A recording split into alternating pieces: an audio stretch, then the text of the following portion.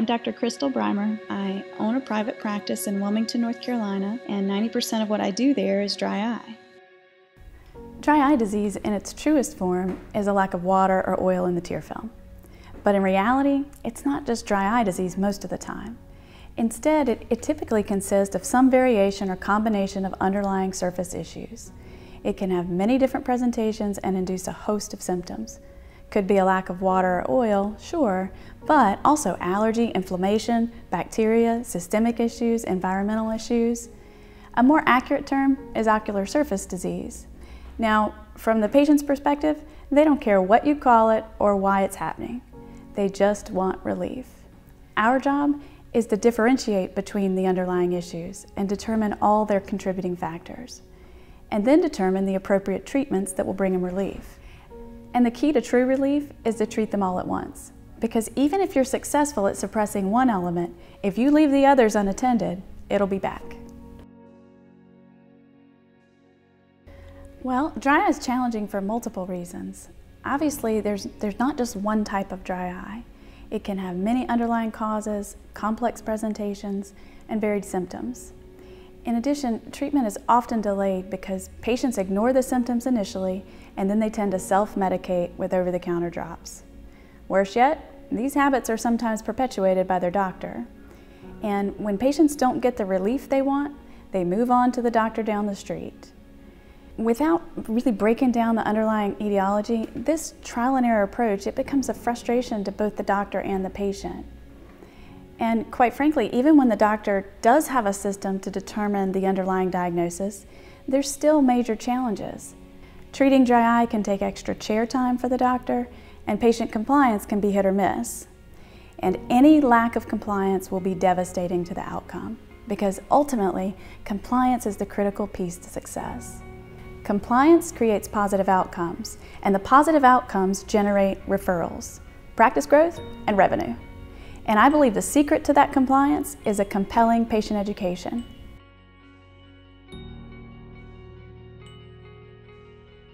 I use the Crystal Tear Screening Report on every patient now. It takes less than 2 minutes to acquire, and it gives me a snapshot assessment as to the patient's water, oil, and inflammatory status. The report offers the patient a baseline understanding of their current scenario, and it reminds them of what to look for in the future. Now, if they already have issues and symptoms, it opens the conversation surrounding the need to return for a dry eye evaluation. And if they don't, it plants a seed for future follow-up and discussion. Because if down the road throughout the year they start having symptoms and I didn't mention it, then they're going to think I missed it.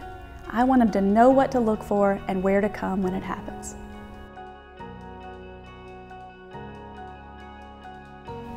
If a patient comes in with complaints, I don't refuse to treat her, but I only treat what's most obvious at that visit. I explain that there are many possible causes to her symptoms: lack of water, oil, allergy, inflammation, bacteria, lid function, something systemic, something environmental.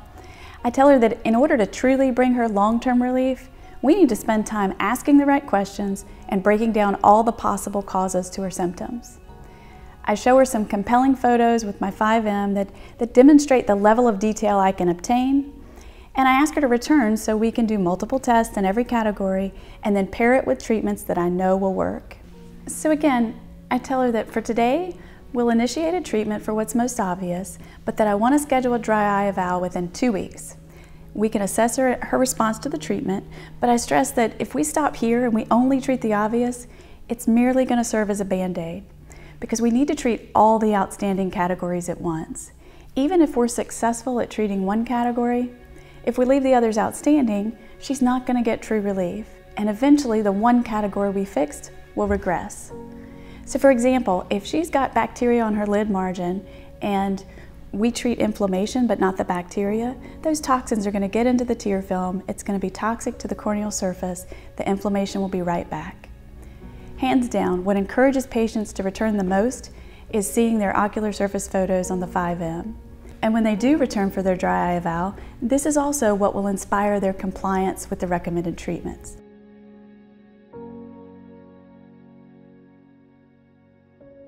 It starts with the patient bringing in an extensive questionnaire that I've created, and this questionnaire nearly eliminates the need for an in-office history. This is key in controlling the time allotted for my dry eye eval. Ultimately, my goal is to assess the patient's level of water, oil, allergies, inflammation, bacteria, lid function, systemic, environmental conditions. And more importantly, I need that patient to be able to visualize this and understand all these elements so that he or she is compliant with my recommended treatments. For this reason, the vast majority of my exam is done with the 5M. We perform tear meniscus height to assess the water component, a non-invasive tear breakup time and interferometry to assess the oil, tear film dynamic to assess the tear quality, and bulbar redness to assess its effect on the surface and any secondary inflammation. Topography for any corneal dystrophy or degeneration, and then we collect extensive images and videos with lysamine green and fluorescein dyes. I finish with my biography.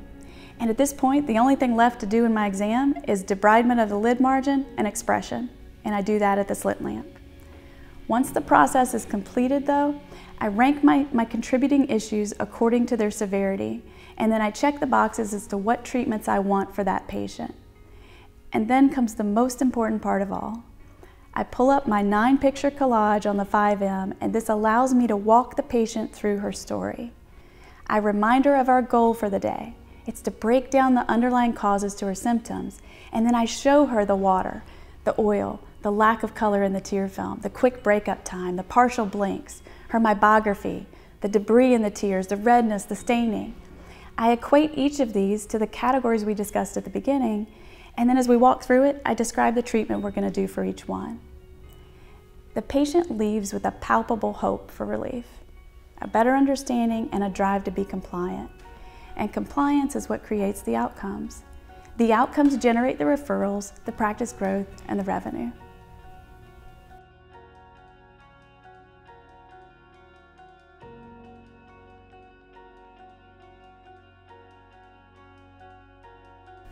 The keratograph is my patient flow. I use it on almost every patient.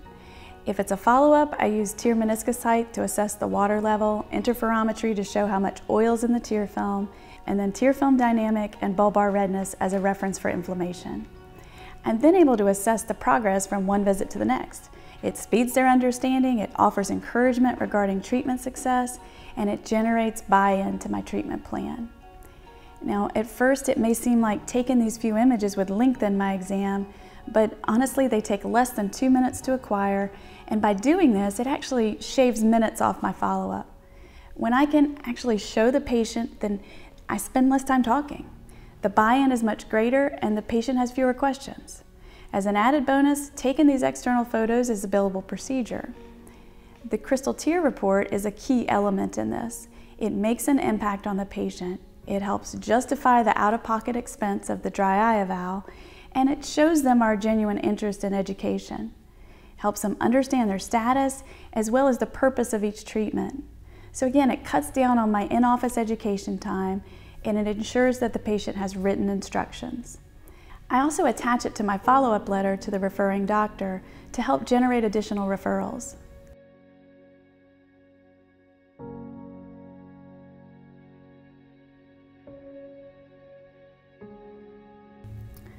When I look back at my previous attempts at patient education, I have to laugh, and at the same time it makes me thankful for how I do it now and realize that patient education is what I changed in my practice, and that's exactly what got me where I am. I was using these laminated diagrams of what normal meibomian glands looked like, and then for the rest of it I was just trying to describe it without anything. That seems pretty barbaric now compared to what I do with my 5M. Recently, I held a dry eye retreat at my office, and the doctors watched me with a new patient. They labeled it as magical. I laughed, but you know, it really is. It's magical for the patient, because for the first time, they have a glimpse and an understanding of what's happening and how complex it is. But even more importantly, they have hope. More hope than they've ever had, that this time it will be different, because they finally will get results they've wanted. They've finally found a doctor that understands and is looking at their dry eye differently. And this hope is palpable. I see it nearly every time. And granted, they may have been referred to me by a doctor with much greater training than mine, but The patient perception is that I'm the one that can change their outcome. And with this device, I can show them exactly why I want to incorporate a particular treatment. They understand, and they do it, all because I was able to show them. I pull up this collage of the 9 most important images and videos, and I'm able to walk her through the story, show her the water, the oil, the allergy, the inflammation, the bacteria, the lid function. And when a patient sees a video in which their eyes don't close all the way during a blink, or sees how her glands rank on a sliding scale of normal and abnormal glands, there's no words I can say that compares to this. Or being able to use that non-invasive breakup time to explain how her dry eye is affecting her vision. Or show her the debris in the tear film, the makeup along the lid margin. Use interferometry to show the lack of color and oil.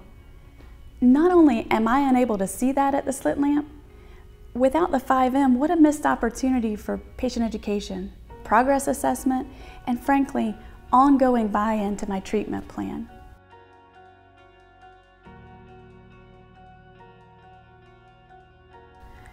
I owe the majority of my patient compliance to my 5M. When a patient is able to visualize a particular problem and why they need a specific treatment, it removes any semblance of sales pitch from my exam room, and that's exactly how I want it. I simply explain the problem, discuss the options for treatment, and then tell them what I know works. The patient has every reason to believe me because she can see it for herself. And this creates genuine buy-in to the plan and loyalty to both the treatment and the doctor over time. Once the patient has seen her own issues on the 5M, it also creates this gap in perceived care if she chooses to go somewhere else. So it basically ruins her for dry eye care from any other doctor. What I didn't expect is that being able to show the patient on the 5M has changed the way I talk to the patient and how much I have to say, which has made my job exponentially easier. Patients end up with a better understanding, and this greater understanding and buy-in has generated additional revenue from procedures and ongoing product sales that we wouldn't have had otherwise. And of course, this compliance is what led to the positive outcomes, which led to the referrals from both patients and physicians alike.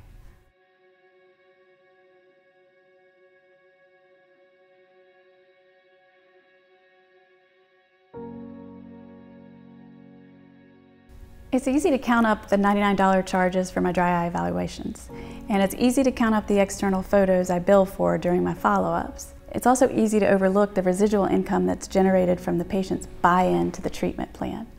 The reason patients buy the products I sell or proceed with the procedures I recommend is because of what they have seen on the 5M. You'll also see referrals from patients and doctors alike simply because you have the technology and the perception of a higher level of dedication to dry eye care. My 5M paid for itself almost immediately. We put a 6-foot sign on the sidewalk that said free dry eye screenings, and it got attention daily. I can't tell you how many weeks it took for me to pay for the investment, but it was weeks and not months. As soon as I saw what it could do and how the patients embraced it, I used it on everyone, and it was paid for in no time. The story to my dry eye success is simple. I spend the time breaking down the underlying causes of the patient's issues, and then I spend a few minutes explaining their story, using their own photos from the 5M. This is what induces compliance. Compliance generates those positive outcomes, and the outcomes lead to the patient and doctor referrals. That equates to practice growth and revenue. For me, the 5M is the cornerstone to this equation, and I would not have excelled in dry eye without it.